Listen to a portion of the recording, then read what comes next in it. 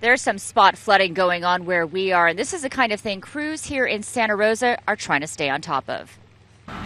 It was all hands on deck on Shillingford Place. Every transportation and public works crew assigned in Santa Rosa tonight built a temporary bypass to divert water away from the burned homes on the street. Essentially got a little bit of running here. What we want to do is we want to avoid any water going over the sidewalk and possibly going into the burned homes.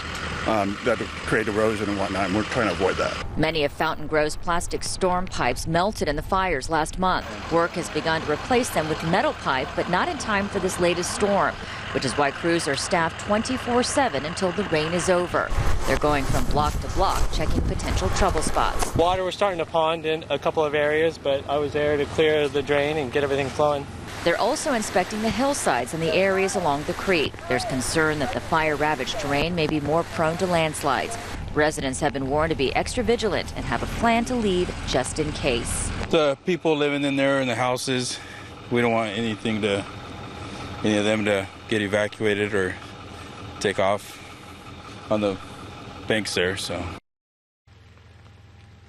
Santa Rosa officials got a briefing from the National Weather Service, and they were told the next several hours are what they need to keep their eye on, especially the hours between midnight and 3 a.m.